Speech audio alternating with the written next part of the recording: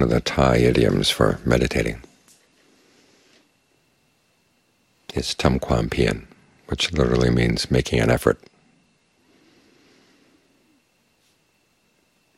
We're not here just sitting watching things arising and passing away.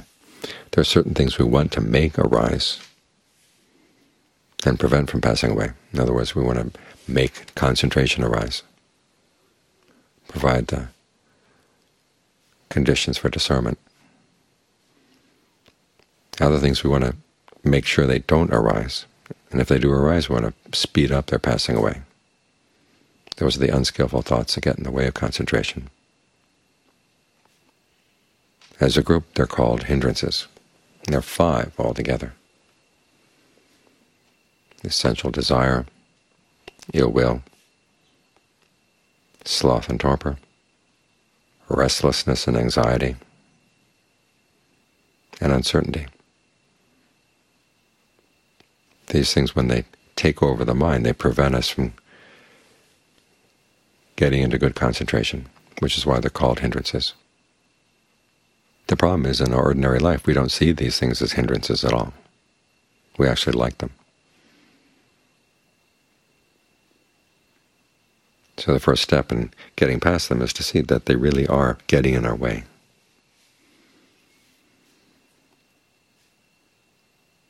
We tend to side with our thoughts. We tend to find our thoughts really interesting. So it's important that you learn to see them as not so interesting after all, just the mind chattering away to itself, often with no sense of responsibility. When you can see things in that way, it's easier to pull yourself out. The Buddha gives 5 ways of dealing with hindrances, and they can apply to any one of the 5. The first is simply recognizing that your mind has slipped off into something unskillful. You replace it with something skillful. In other words, you just bring it back to the breath, and try to make the breath more comfortable than it was before. Get yourself interested in the breath again, because that kind of thought, that can be cured simply by giving yourself something new to think about, is simply caused by a lack of mindfulness. Your mindfulness has slipped, you're off someplace else, where you reestablish mindfulness back where you were before, and then you try to make it extra strong.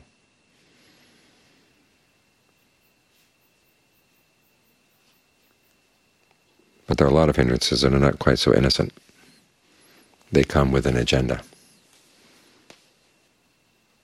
They tell you how important they are. You've got to think about them, or they're good to think about. And this is where you have to use the Buddha's second technique, which is to focus on the drawbacks.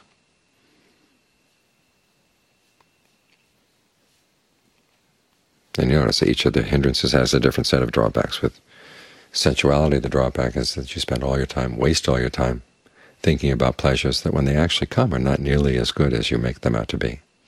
When the Buddha talks about sensuality, he talks less about the actual pleasures and more about the fact that we sit there and embroider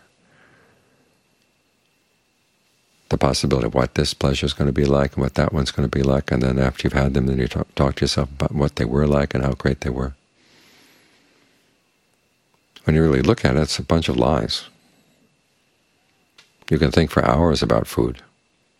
When you actually eat it, it's in the mouth only for a little bit. And then when it goes down to pass the throat, then it's something else entirely.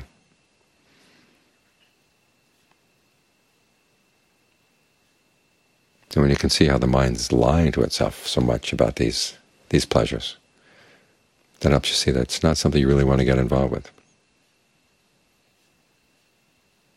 As for ill will, the main problem, of course, is that if you have ill will for other people, you're going to do unskillful things. You're going to mistreat them, and then that becomes your karma.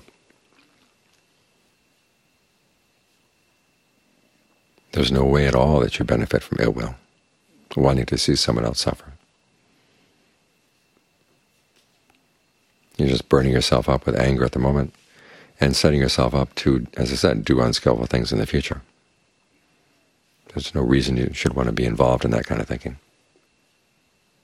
Sleepiness is very seductive, because when it comes on you, your first thought is, gee, I must be tired, maybe I should rest.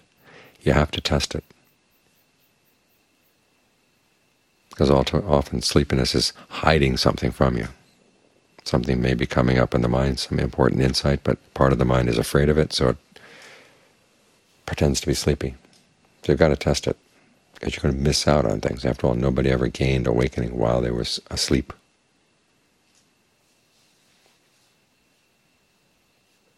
And who slept before, there's nothing really new about sleeping.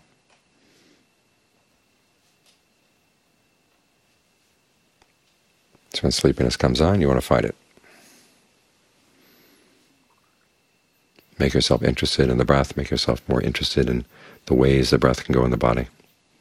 Give the mind work to do.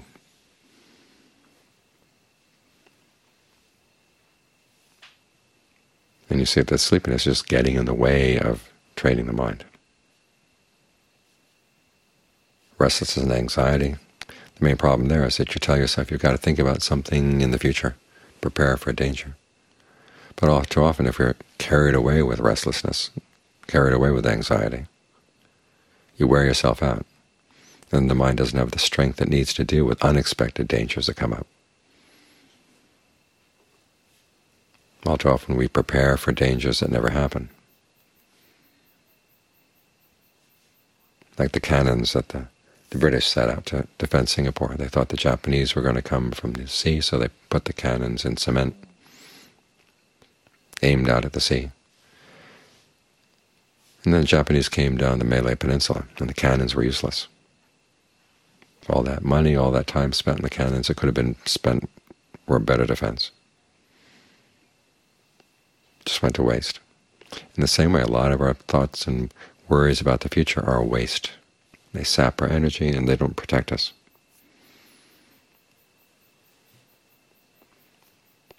As for uncertainty, you have to remind yourself it keeps you from committing yourself to anything, because you can be doubtful about anything at all. And what ends up happening is that you never commit yourself and never really find out what's true and what's not true in the practice. So when you can see these drawbacks to these hindrances, that they really are not your friends, they're not even all that interesting, then you can pull yourself out. That's the Buddha's second method. The third method is if the mind just keeps chattering away, then you just tell yourself, okay, let it chatter, but I'm not going to get involved in the chatter. It's like someone talking in one corner of the room, you go in the other corner of the room. You focus on your breath. Don't get involved with the chatter at all. Think of it as being like a crazy person talking to you, coming to ask for something from you. If you get involved with a crazy person, they pull you into their crazy stories. You have to pretend like you don't notice them at all. Same with his thoughts. They can chatter away, but as long as you're not interested in them, you're not giving them extra food.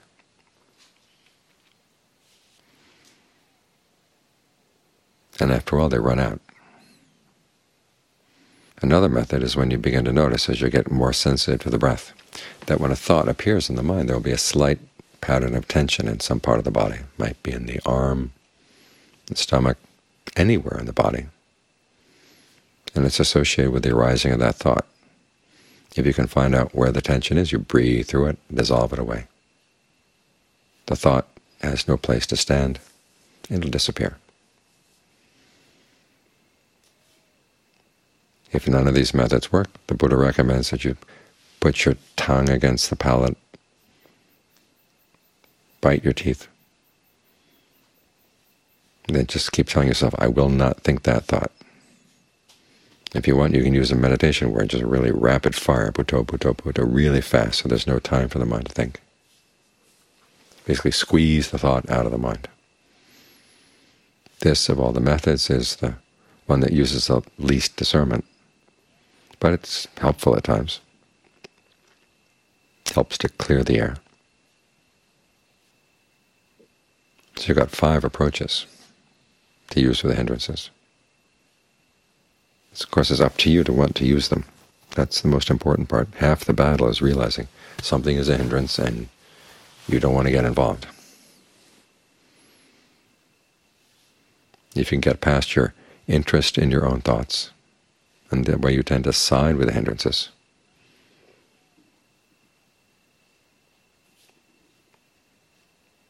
In other words, base your persistence, which is one of the bases for success, on the first one, the desire to actually get the mind into concentration and to get past these things. That's half the battle right there. And these techniques then can complete the job.